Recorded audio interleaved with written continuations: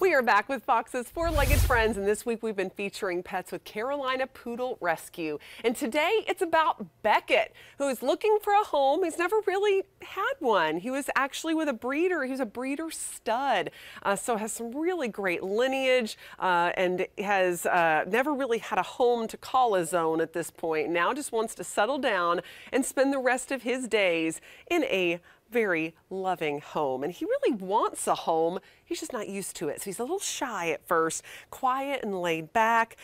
Just loves everyone that's around him, though, once you warm up, as long as you approach him gently, and is just so stunning. If you're interested in learning more about Beckett and how you could bring him into your home so you can introduce him into what family life is like, all you have to do is reach out. Info@carolinapoodlerescue.org.